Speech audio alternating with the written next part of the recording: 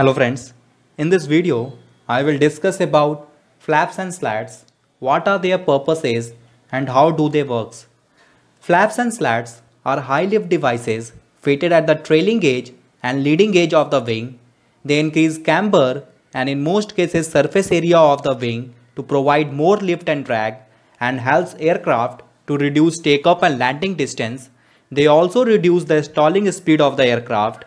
As you can see in this picture, in cruise configuration, both the slats and flaps are fully retracted, and in takeoff and landing configuration, the slats and flaps are extended.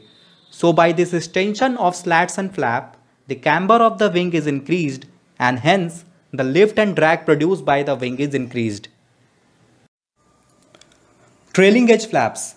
Trailing edge flaps is a high lift device consisting of a hinged panel or panels mounted on the leading of the trailing edge of the wing.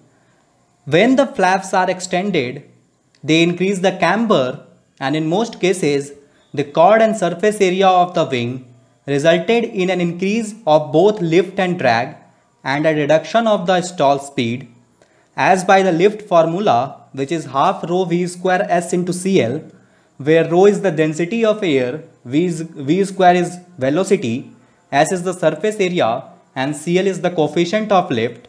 So by increasing the camber of the wing, the coefficient of lift can be increased and hence the lift is increased. These factors result in an improvement in takeoff and landing performance. Here in this picture, you can see three modes are given. Cruise mode, where the flaps is fully retracted, takeoff mode, where the flap is partially extended, and landing mode, where the flap is fully extended.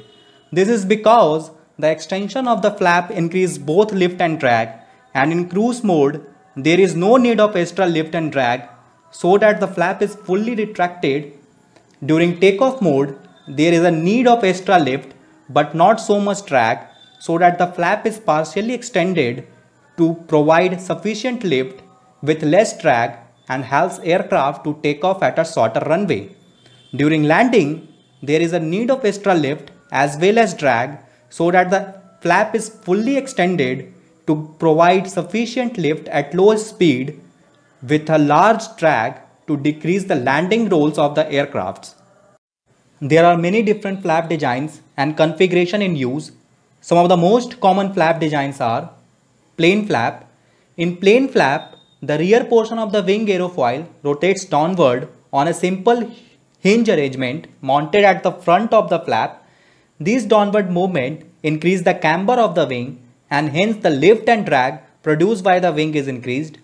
This flap is mainly used on low speed aircrafts. A split flap. In a split flap, the rear portion of the lower surface of the wing aerofoil hinges downward from the leading edge of the flap while the upper surface remains immobile. As you can see in this picture, the split flap gives more lift as compared to plain flap, but it creates more drag due to the extra disturbance of the airflow around the wings. Slotted flap. It is similar to the plain flap but incorporates a gap between the flap and the wing to force the high pressure air from below the wing over the upper surface of the flap. This helps to reduce boundary layer separation and allow the airflow over the flap to remain laminar. The slotted flap increases lift coefficient more than plain and split flap. This flap design is mainly used on modern aircrafts. Fowler flap. It is a split flap that slides rearward level for a distance prior to hinging downward. It thereby first increases chord and wing surface area and then increases camber. This produces a flap which can optimize both takeoff and landing performance. This flap gives the greatest increase in lift with least drag because of the slots and reduction in thickness. This type of flap or one of its variations are found on most large aircrafts. Leading edge flap, or we can say Kruger flap. A Kruger flap is a type of high lift device that is deployed from the lower side of a wing around the leading edge. It is also known as a leading edge flap or a nose flap. A Kruger flap is typically cut out of the cruise wing geometry without affecting the wing surface near and above the leading edge. Therefore, unlike a conventional slat, a Kruger flap is stoved and is stored in the lower side of the wing, and hence it does not introduce surface discontinuities that cause early transition to turbulence on the top surfaces. There are actuators which extend the flap down and forward from the undersurface of the wing, thus increasing the wing camber, which in turn increases lift. Slats. Slats are extendable high lift device on the leading edge of the wing of some fixed wing aircraft. Their purpose is to increase lift during low speed operation such as takeoff, initial climb, approach and landing.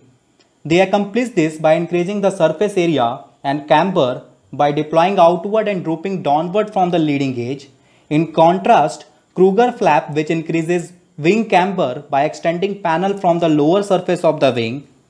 When the slat is extended, it creates a slot and the high pressure air from the lower side of the wing goes to the upper side of the wing and re-energizes the boundary layer and helps to delay stalling. So this is all about flaps and slat fitted on the aircraft wing. Hope you understood. Please do like, share and subscribe the channel. Thank you for watching.